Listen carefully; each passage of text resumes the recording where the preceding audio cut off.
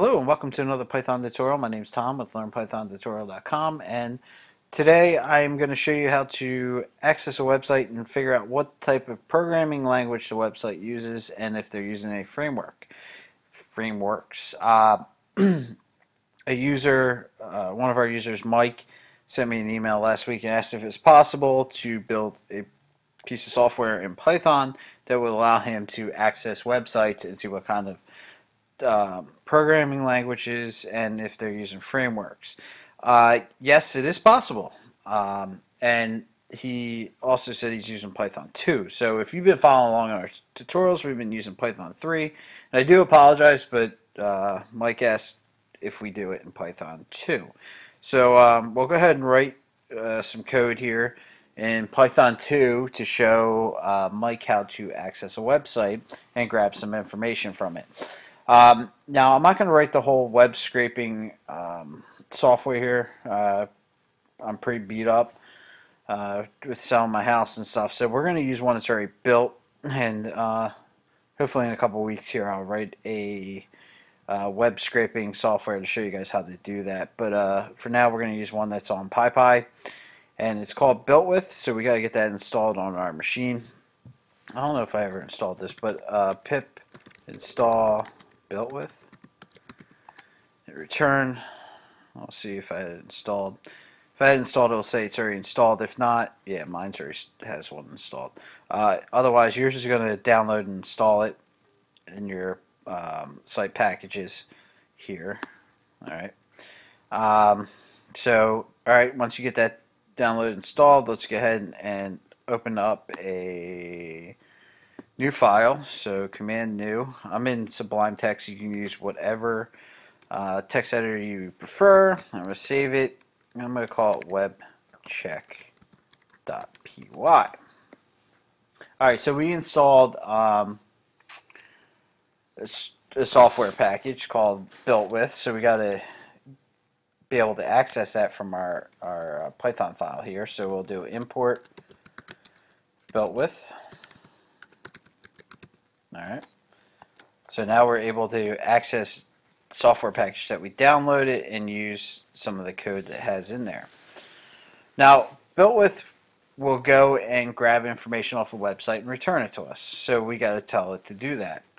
So we're going to save that or have a variable represent the information that BuiltWith grabs for us. So website's going to be our variable here, and then we're going to say, hey, go to BuiltWith, and inside BuiltWith run a function called parse, and parse takes an argument of the website we want to visit. So we're going to do http://learnpythontutorial.com. So we'll go to my website and grab the information off there, and we'll print it back, and we'll print website. For you users that have been following along in Python 3, you might notice that print is different in Python 2, where we don't need the parentheses around print. Alright, so go ahead and open up your terminal again. Make sure you're in the proper directory, which I am, where you saved your Python file. And we're going to type in Python, and we're going to say, hey, Python, run our code. And we're going to say webcheck.py. Hit return, and it's going to run that. It's going to go out to LearnPythonTutorial.com and grab its information. And as you can see, it returns to us a dictionary. A dictionary contains a lot of information. So here's a key, here's a value, here's another key, here's another value, and it gives us, the information that it uses. It says PHP and WordPress, web server is Apache, JavaScript frameworks, jQuery. Alright, pretty cool, right? It went and grabbed all that information for us.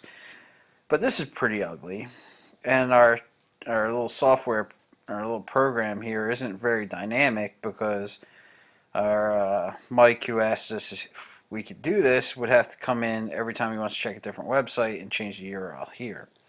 So I want to make it a little bit more dynamic for him, so he doesn't have to constantly come in here and change the URL here.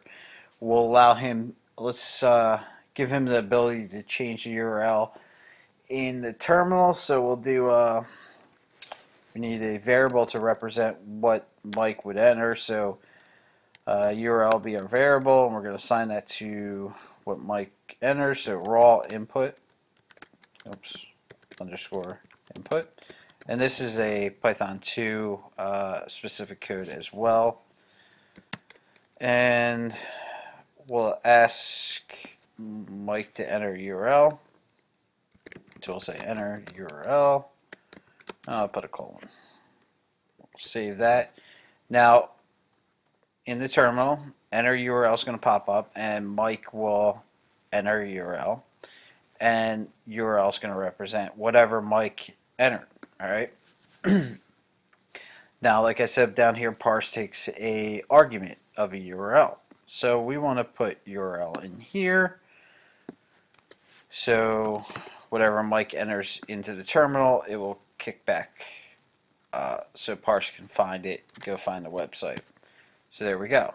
Let's try this now. Go back into the terminal, run the same program again, and it says enter URL. So we'll do http:// learn Python tutorial.com,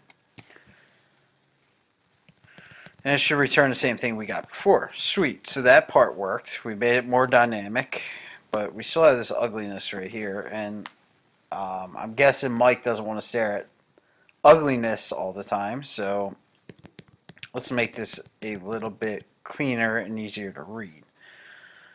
So we're going to want to iterate, which means go through each key and value here and print them on a new line. So we'll use a for loop. So we'll get rid of print website here. We'll do for key and value in website dot iter items, which is a built-in function. So it's going to iterate through the items. Let's see, we'll print key and value.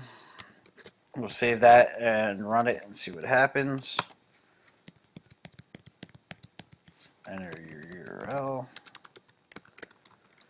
Learn Python tutorial.com, and I'm just going to copy this so next time we run it I'll type it out, hit return. Alright, that looks a little bit better. Here is now our code, and as you can see, we got rid of the dictionary, which is good, but we still have the list, and the lists are pretty ugly as well. And it's kind of hard to decipher what's the key and what's the value. So let's fix that first. Let's concatenate a colon on the end. So we'll do a string and then a colon. So we're concatenating that. Let's save that and let's run our program again. See what happens here.